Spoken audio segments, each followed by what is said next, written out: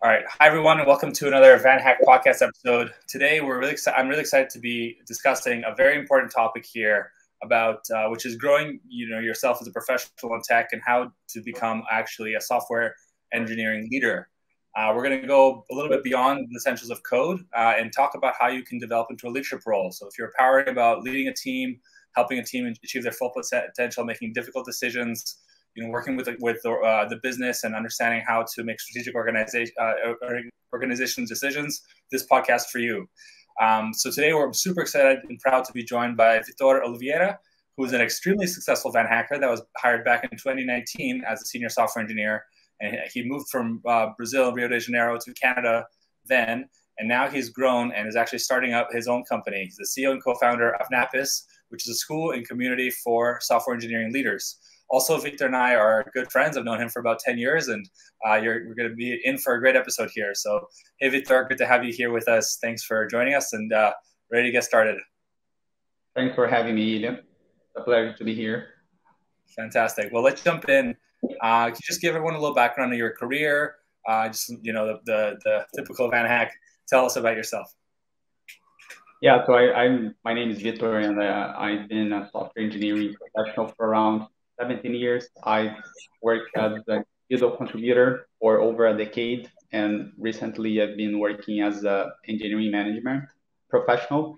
And as Ilya mentioned, I'm a VanHacker. I relocated to Canada 3.5 years ago, and it's been a very positive experience. And yeah, so this change has allowed me it has a big importance in my career.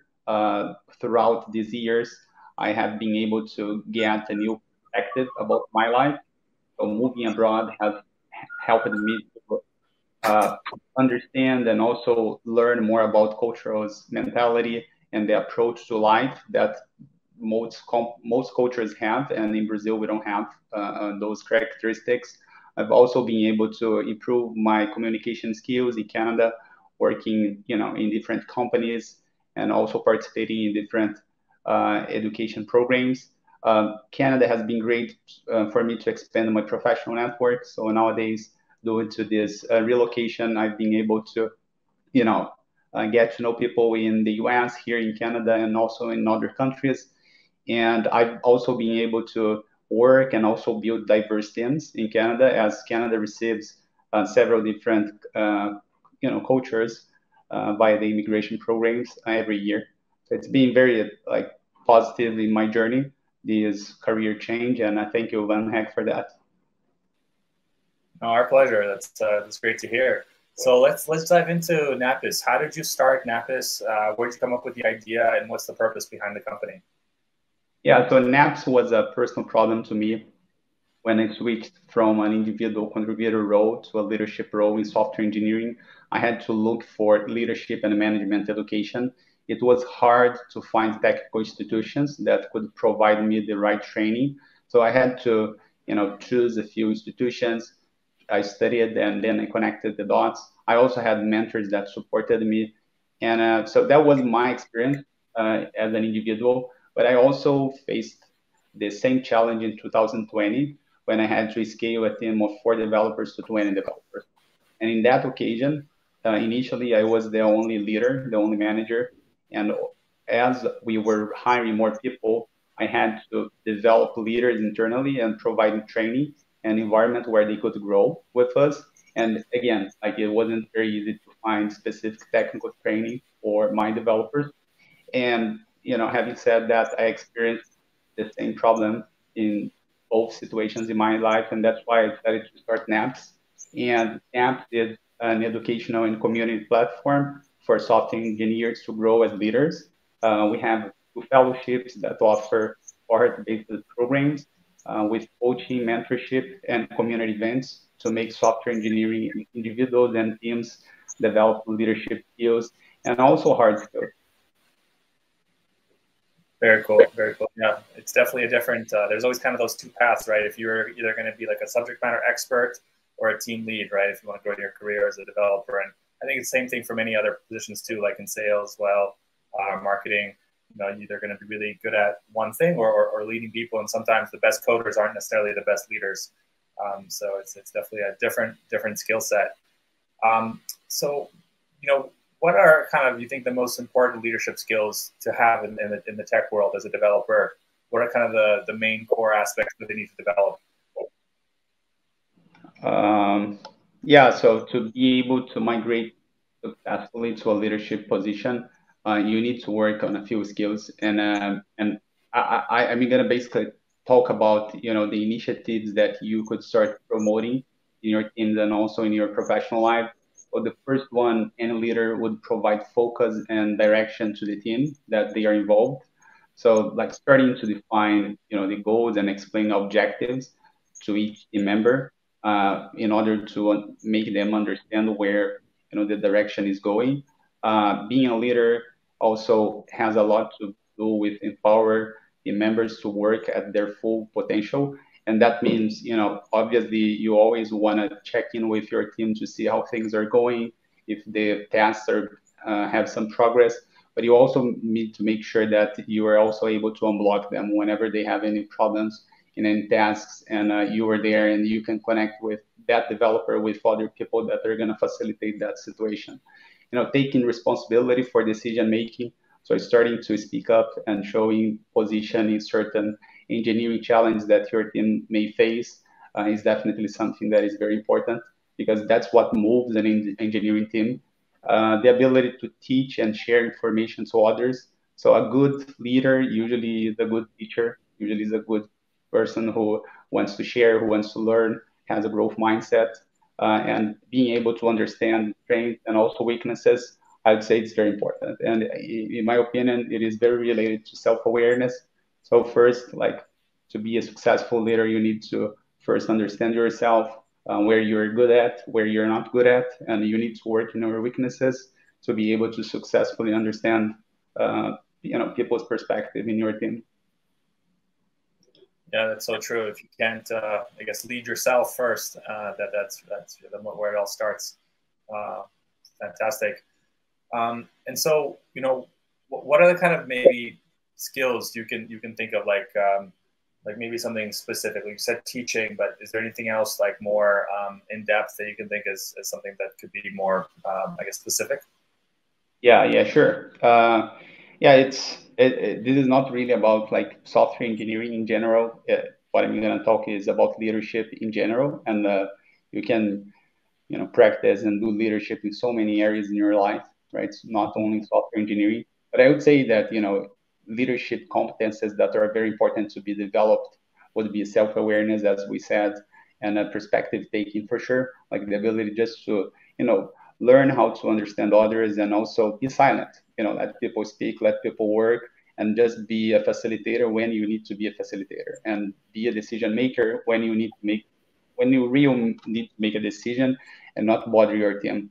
So also like understanding the awareness of the context that you are involved is important, whether you are a remote company or you are an on-site company. It makes a huge difference in the way how people build relationships and how they connect. I would say communication is a competence that it is extremely important. Usually people who relocate from different countries to Canada, they have English as a second language. So it's even harder for them to overcome the barrier language and be great in communication. So communication is the competence that a software engineer has to practice and improve on a daily basis.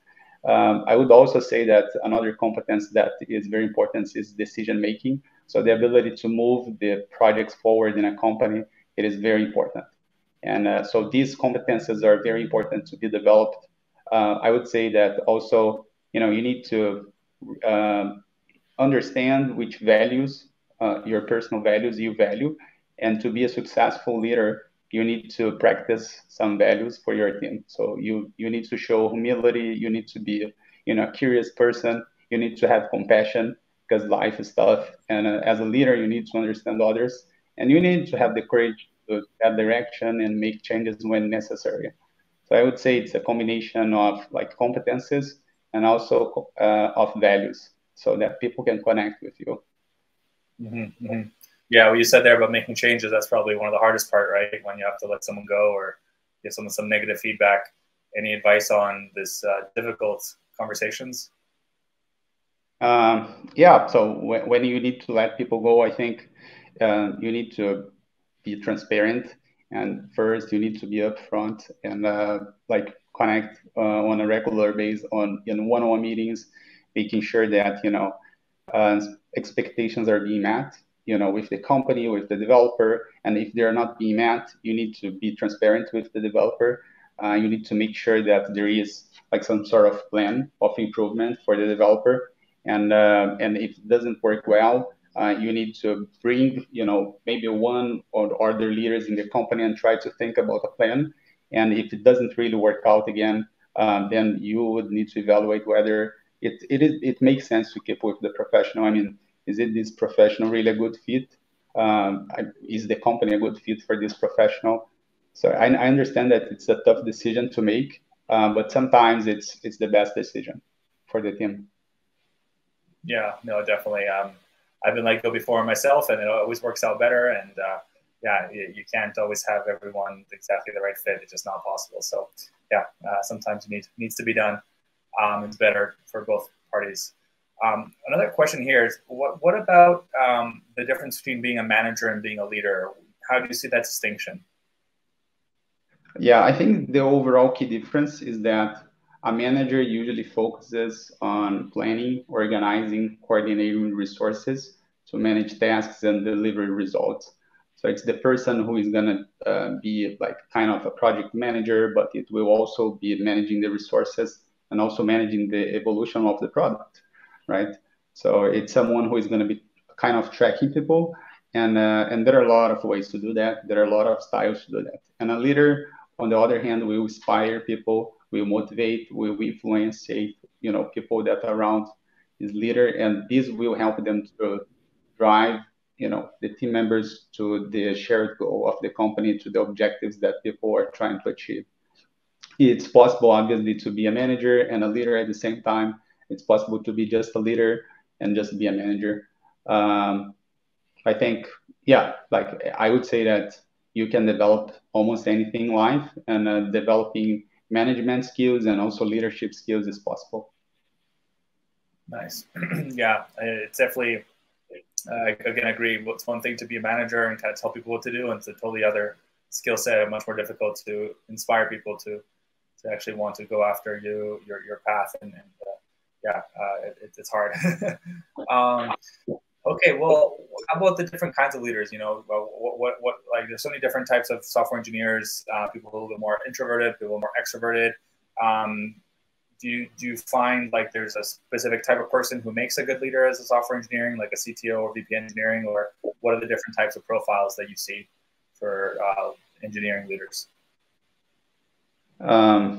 Yeah, I wouldn't say like it's not really about like being introverted or being extroverted. I would say that it's more about it's more about like caring about others, and being able to connect with people to make results in a project. And then like being introverted is not gonna really block you from becoming a great leader.